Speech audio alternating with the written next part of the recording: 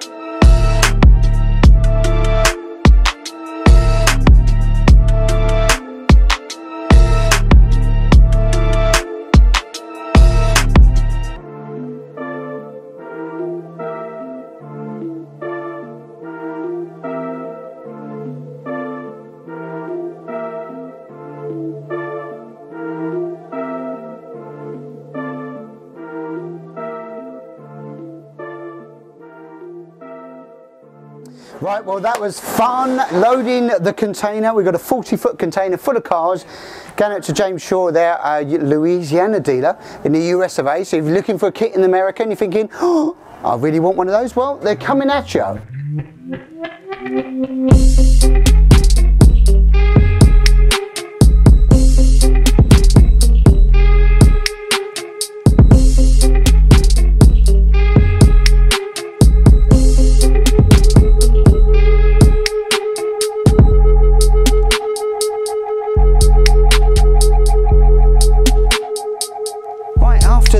Muscle flexing of loading, we get into here what we've done with Nick's car here. Lots of niggly little issues, stuff prepping for MOT, had some electrical gremlins here. The electric reverse wasn't working, and we fixed that now. There's a couple of issues. It was the mounting of it. It's hard to show you, but they'd twisted the motor when they mounted it, so it was wedging, so the solenoid couldn't fire.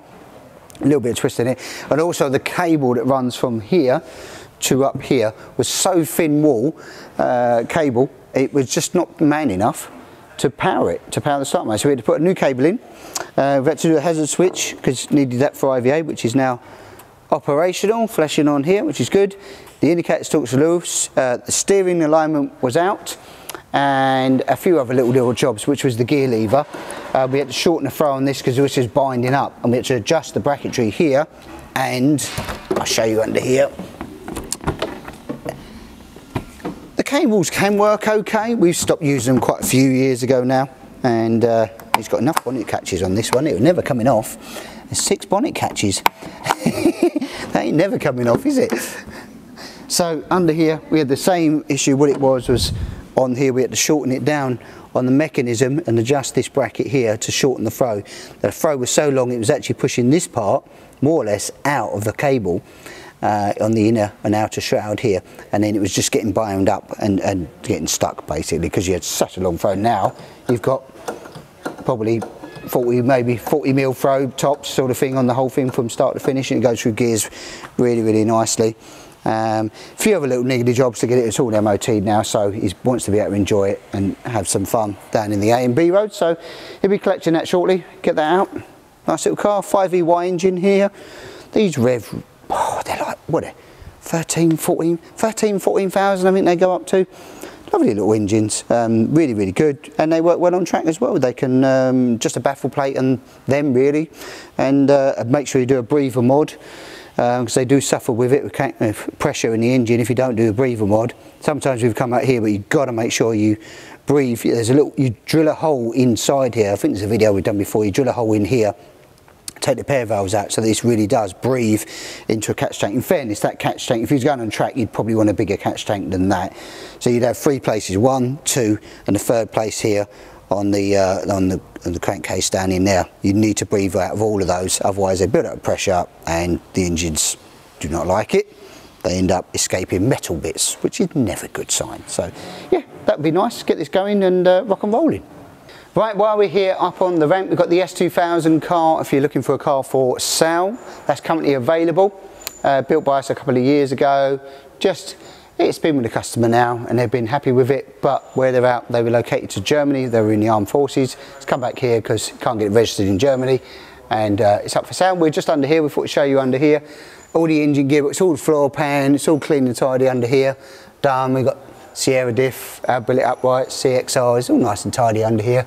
Ready to go, fuel filter, fuel pumps into our fuel tank. So it's a couple of years old, this car, so you expect a little bit of wear and tear here and there, but generally it's pretty good. We thought we'd do a final inspection of it.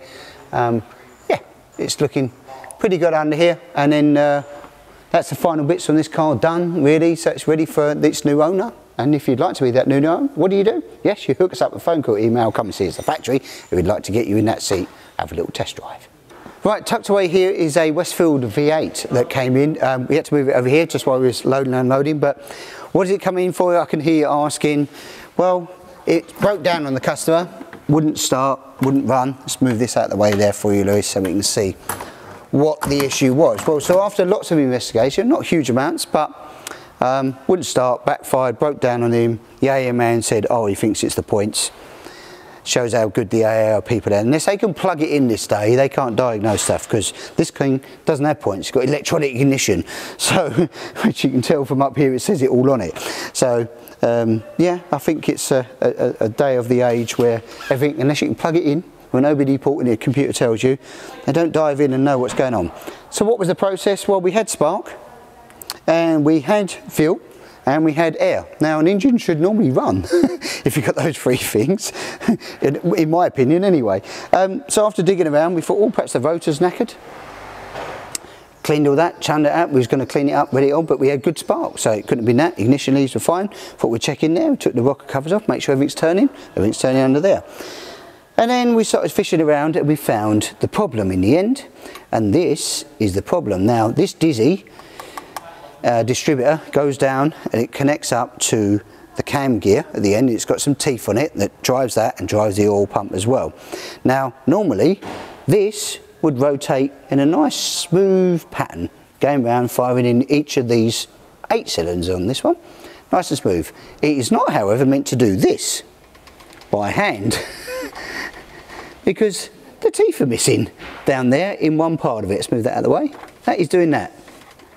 That is what's happening is, and I'll show you, and we'll diagnose that. We'll just clank this up. If I give it a little bump now, and you'll see, now it's locked.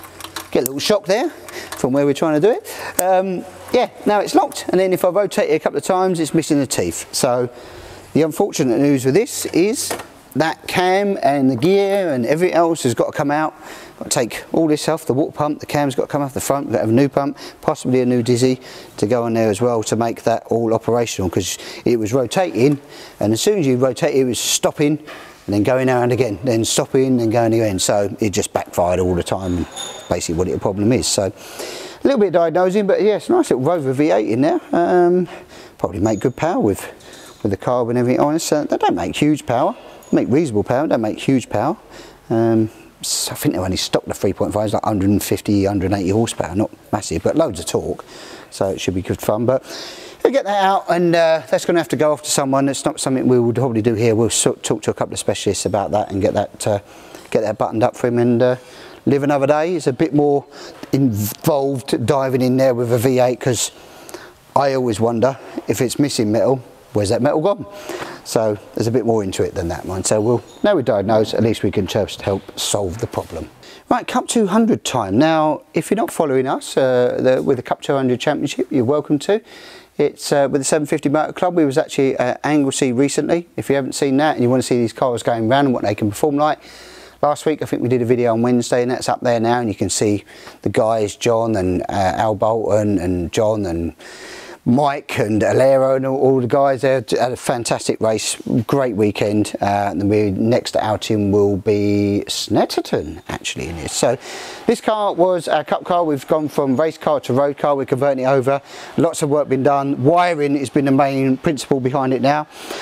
This is all sort of been wired now, because we've converted it back to a road loom, so we've had to make a new road loom. So Digidash is all in, and also got the freewheel on here, so all the indicators work from there. Got high beam working on there, horn, and a few other bits that work on that, which is cool, and everything else is on the switches here. So you've got hazards, which have to be wired, so even if I kill this, the battery kill switch, they have to work with the battery kill switch killed. So you can see that on there, that's still working for IVA spec. All the wiring is done. We put the switch gear into IVA compliancy, so anything from here, 127mm, has to have a radius of 2.5mm, so that's why these half moons are in there, to protect the switches. And we've just got to put a shroud, which we do for this, around the dashboard as well, to make sure that's all good. But the wiring's all done. Next thing, this is going to go off to our partners at RLM Racing, because it's had the ATs on it, AT throttle bodies, the billet ones, which are nice, great, really, really good, make plenty of power, makes a 206 horsepower, but it's going to have one better. It's going to have a full flat shifter and drive-by-wire. And RLM, who support us with the championship, will be fitting that, installing it, and give it a dyno, make sure she's got the good health. And that will give you also flat shift up and flat shift down on both of it as well. So we'll have a little motor that will go in here, and it will all be collected up electronically. In theory, I suppose you could do cruise control and things like that as well, and all the other things you can have. Program the ECU then to give you a faster idle for warm-up, and everything else you can change all the mapping. It's so much easier to control than with just a throttle cable. So yeah, that's the next final job really, is to get that up to them, which will be in the next week, get them on the dyno, get that all done, and yeah, be rocking and rolling with another Cup 200 car out there, ready to go and hit the track. Right, while we're on topic of booster cars and Cup 200 cars, we had the Sport 200, the black with the gold wheels, which is hashtag Peter's car, up at RLM also this week on its dyno. So we'd have a video there, a little short snippet of that, and see what she made. It made 206 horsepower, which is the norm, what we'd expect to see out of them. And that's on standard throttle bodies, life ECU, and our loom, and all of the other processes that go through it there as well. So yeah, just show you a quick snippet of that on the dyno at RLM.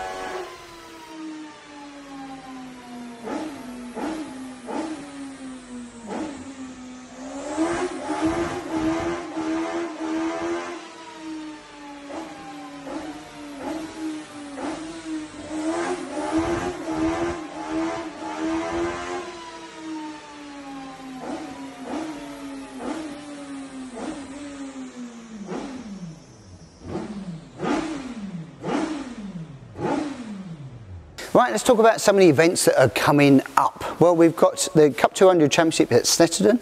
That's in the first weekend of August. I think it's the 3rd and 4th of August down there. If you're local and you feel like coming out and supporting us, it'd be great to see you down there at Snetterton on the Saturday or the Sunday. I think it's one race on the Saturday, 2 races on the Sunday. might be a mixed bag or whatever, so it could be a good bit of fun. If you want to get on track yourself, you're thinking, oh, I want to do some of that, well, Complete Kit Car Track Day, that's at Blighton Park on the 1st of September. That is a Sunday. There is still some spaces available for that, so if you want to get interested, you can jump onto the website. We'll probably hook up a link. Can we get a link up there, Lewis? Yes, we can. We can get a link up there, and you can jump onto that. We'll be attending. We'll have at least 2, maybe 3 cars there ourselves as well, and there's got always at least 30, 40, maybe even 50 cars. I think there's 50 spaces in total, at least 30 or 40 cars out there. It's really good, great fun day. We've been doing it for the last 3 or 4 years. Always had an awesome day out there. So yeah, support the Complete, the words are not going to come out today, the Complete Kit Car Magazine, track day at Blighton Park. That's on the 1st of September. Right, that's it for this week, guys. If you want to get your backside into one of these awesome sports cars, you know what to do. Hook us up, phone call, email, come and see us at the factory, and we look forward to seeing you. That's it for this week, guys. Like, share, subscribe. Catch you next week.